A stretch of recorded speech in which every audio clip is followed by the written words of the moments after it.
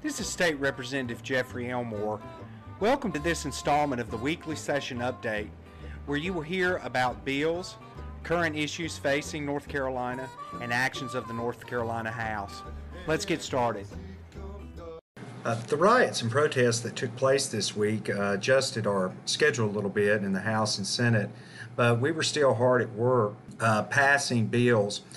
We sent this week SB 315, the North Carolina Farm Act, and it's now on the desk of the governors.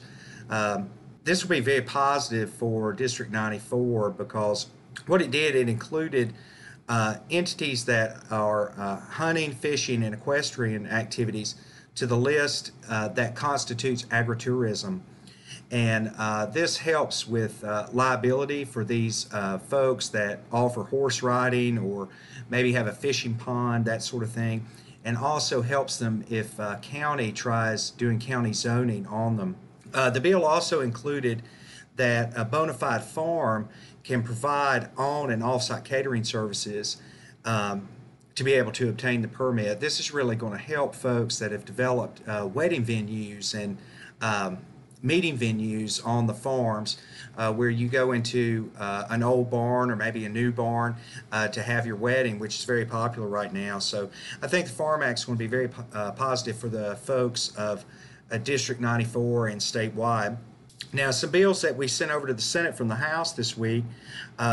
In House Bill 1071, we ensured that we are going to pay for ADM growth in our K-12 schools next year. With the economic situation and the budgetary situation, we wanted to make sure that we secure those funds at this point, and we make sure that we can pay for the kids that are coming to school next year. So that does that. And another exciting thing that I was a primary sponsor on, we moved through the House a bill that helps with our driver's ed. It allows the behind the wheel to go ahead and get started. It authorizes that. And it also helps the students that started their driver's ed class itself and didn't get finished. So if they had 15 hours of the class, they are waived the remaining 15 hours so they can start the behind the wheel. It also included a waiver of the road test for a student that is ready to get their provisional license at 16. What this would do is allow them to go ahead and get their license, and then they would go back and get the road test once it starts back. It had a little bit of controversy going through the process, but we got it through to the Senate, and the Senate is sending us a bill that deals with the road test component. And our goal is next week that we combine both of the bills so we can go ahead and get that sent to the governor's desk so our young people can stay on track with their driving program and get them on the roads, because I know that's very important to people. We also passed House Bill 1229 dealing with unemployment insurance programs integrity and temporary able-bodied adults without dependents time waivers. This clarifies some language to make sure that they can check for fraud on all of the unemployment claims.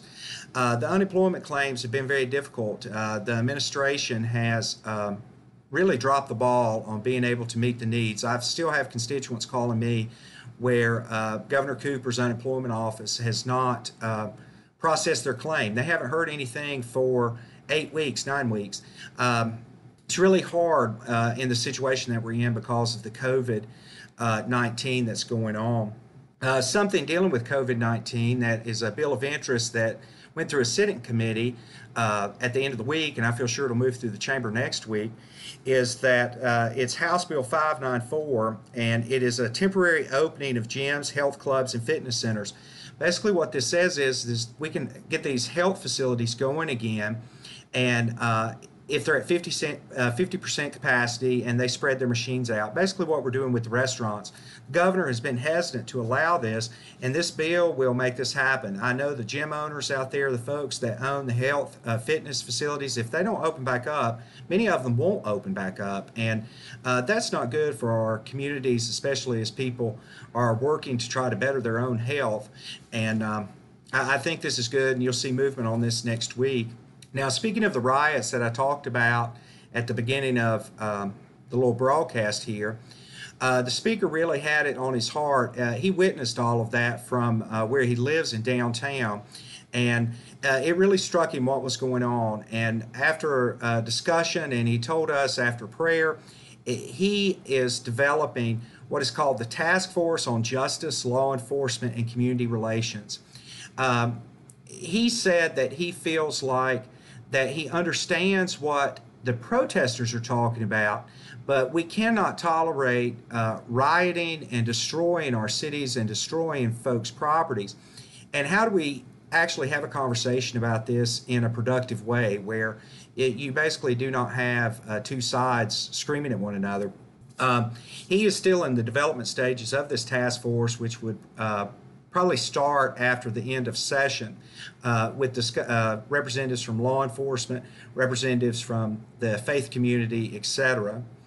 And speaking of the riots, it was very interesting. Governor Cooper and his statements about the protesters, etc. Even this week, he went out with the protesters, marched with them with a mask dangling from his face. He didn't have the mask on. He had it hanging from his ear, even though he's encouraging everyone to wear those, and was definitely not socially distancing in the groups.